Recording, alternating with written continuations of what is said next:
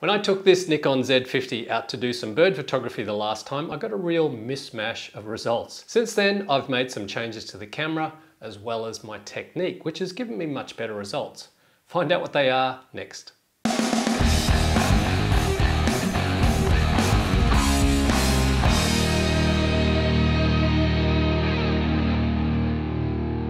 We've got a bit to get through in this video. I don't want it to run too long, so let's not mess around. Let's go straight to the setup that I've got on the Nikon Z50. Firstly, I ensure I have back button focus activated. To do that, you go to Menu, Pencil Icon, Autofocus, AF Activation, select AF On Only.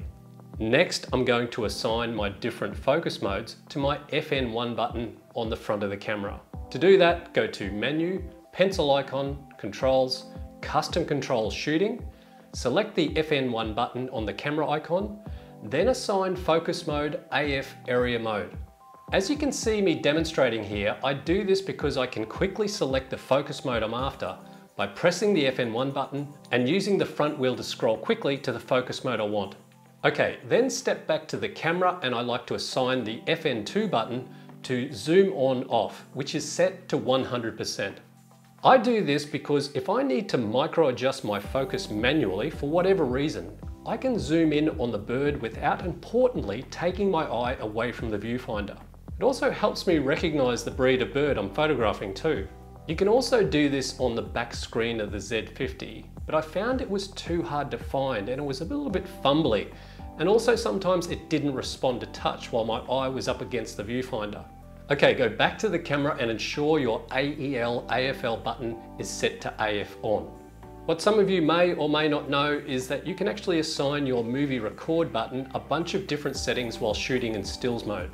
I like to assign this to the different light metering modes so I can quickly change things according to the light I have.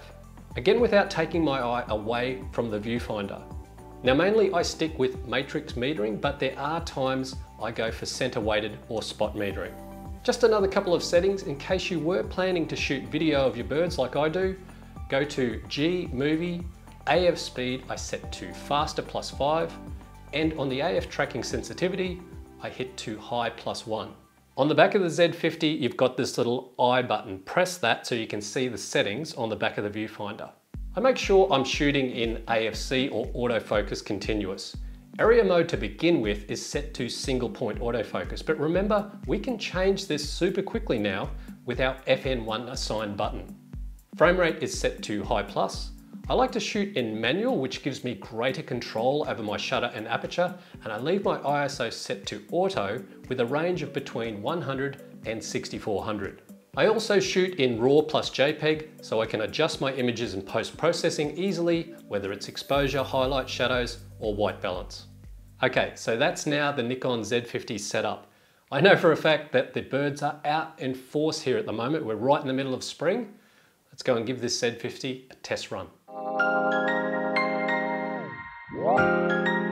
As I did in my first Z50 bird photography video, I'm using the camera in conjunction with my Nikon 80-400mm lens via the FTZ2 adapter.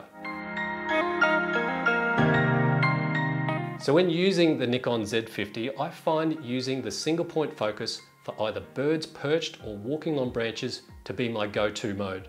You'll see in my technique here, looking through the Z50's viewfinder, I place the box over the bird's head, while at the same time keeping my back button focus pushed in. I can track them through leaves and branches, and when I see an action or look the bird does that I like, I then fire away with my shutter button.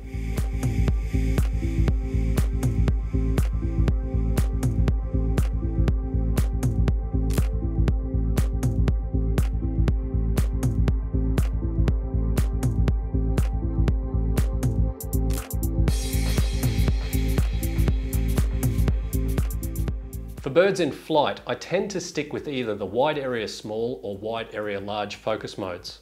Here's an example using wide area small. I have my box trained on this pigeon on my neighbour's roof and I can tell it's getting ready to take flight. Using a higher shutter speed over 2,500 and keeping my bird in the box while keeping my back button focus pressed, I track the bird as it takes flight. And as you can see, you've got to be pretty quick. A little post-processing and cropping, and this is the result.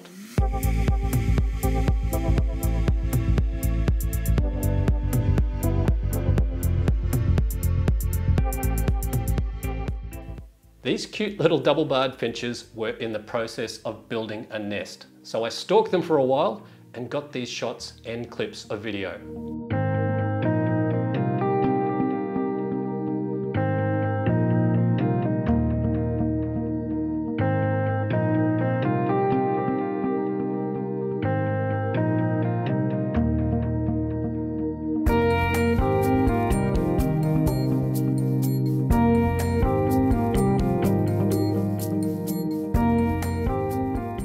In my last video with the Z50 doing bird photography, you would have seen these silver eyes. They were still out and about, and I had a good laugh at these two that were in a stare-off at this little watering hole.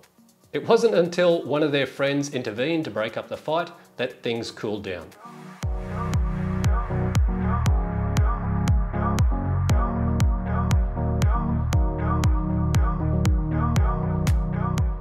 By the looks of things, this kookaburra was enjoying some afternoon sun while keeping an eye on the long grass for any snakes or other delicious meals.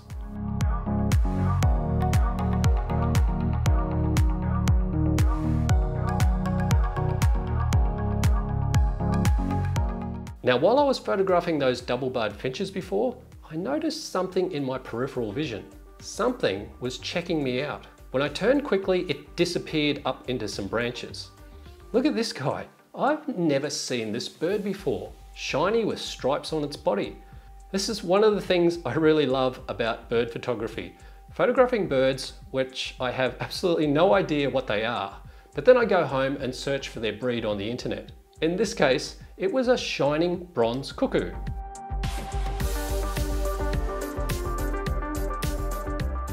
This grey fantail was actually on a branch that was hanging close to the concrete pathway that I was standing on, and the light reflecting on the path acted like a reflection board for this shot. The lighting ended up almost looking like it was shot in a studio.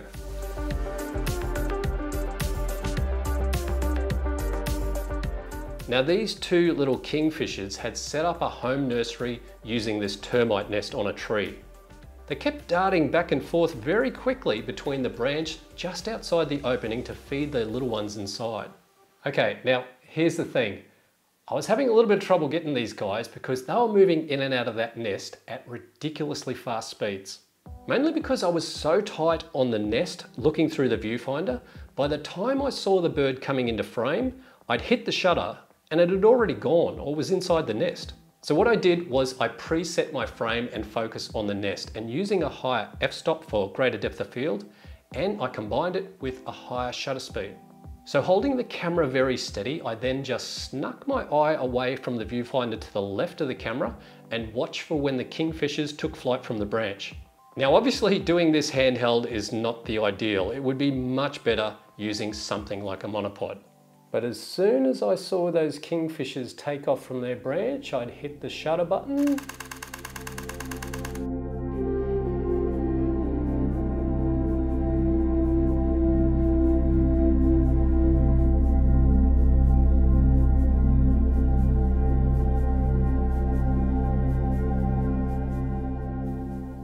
Even though the wattle flowers are now starting to fade here, these rainbow beaters were still out gorging themselves on the bees coming from the flowers. Again, what I did here is use the exact same technique I used for the kingfishers. And as the birds left their favorite branches, I was ready for them when they came back with their catch.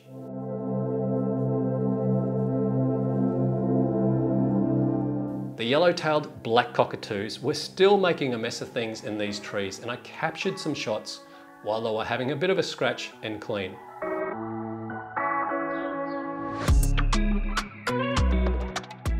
Obviously, the Nikon Z50 is no Z9 or Sony A1 when it comes to bird photography.